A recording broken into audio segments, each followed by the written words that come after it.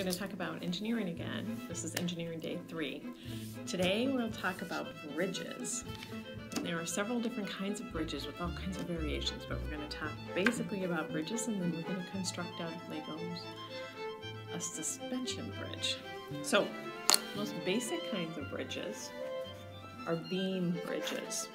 That's just like one piece of something crossing over from two sides over, say, a little creek or a small river or a gorge.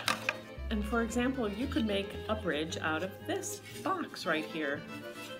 It just has to be, you might have two sides, you might have a river running underneath, right? And there's your bridge. You can walk over it. If it's big enough, you can drive over it.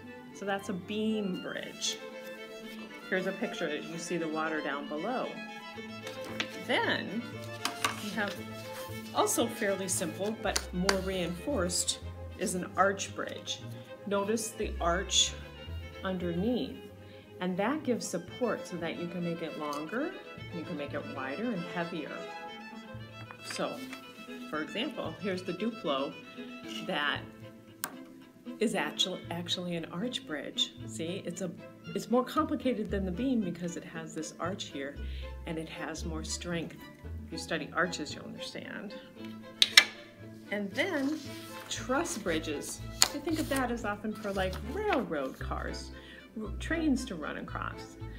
So the reinforcing comes with these different bars. So today we'll talk more about an exciting bridge called a suspension bridge. For example, if you've seen pictures of the Golden Gate Bridge in California, that's a suspension bridge in San Francisco. A very world famous one. So the suspension bridge, here's two towers. There might be more than two if it's a long bridge. And then the deck is here where the cars or the people or the bicycles will go. The deck. And then it's got piers that go down deep past the water down below, because it's taking all that weight and it's transferring it down to the bedrock, as we say, the rock down of the earth, so that it doesn't fall over or get pushed around. Over here you have the anchorage. It has to be anchored on each side. And then the piers that go down underneath the water, the deck where you run the cars or the people, and the tower. And then you have these metal, of course we can create it with just like twine, suspending it. So there's another look at it. And I'll show you how you can do it with Duplos. So let's pretend that our Duplo pad, you wouldn't have to have one of these, but it's easier that way, is the water. I'm going to put it right here. And then these are the piers to hold up. And then let me think about the distance I need for my piers. Let's see. I've got some of these. I want to come across here.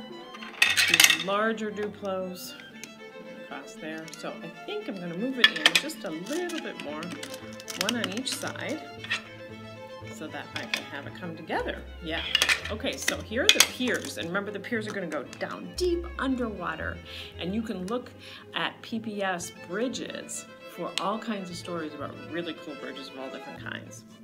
PBS bridges. So I created these piers. See, I just did it like this. I would put a piece like that, and then another piece like that, and then to reinforce it, I did it the opposite direction, backwards and forwards, different directions. And then to create that, what we call here the deck, I put these bigger pieces, longer pieces of Duplos, leaving one on the end so that we can have some roadway going on each side, and more long ones. And then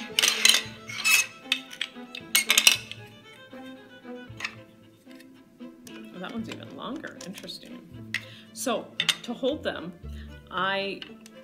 with the Duplos, you can use these little Duplos to hold underneath.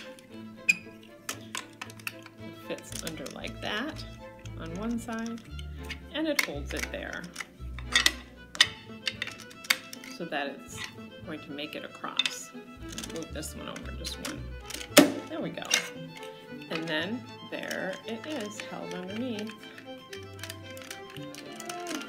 There we go. And then I'm going to move this one this way, just one. So that, go that way. So we can fit in another little block here to hold it up. And then it'll take two little blocks to hold it. You can practice lots of these different ways. So you can see how I put a block in here. You could replace it with one of the bigger ones too if you want. And notice how, because it's being held just underneath by these things, it's not super strong. It could break if you put something really heavy on it, which is why the suspension part coming from above helps to move that pressure. All right, so then you want to have your towers, of course, after you put an extension. Here's the roadway extending out. I created towers the same ways as the piers, except I added a couple things on the top. There you go. And then you're going to have your roadway heading out from the deck. And then over here you have the anchorage onto the ground on each side. And then, again, I made a tower. Make your tower. Maybe we'll turn them this way. There we go. There we go. Tall towers.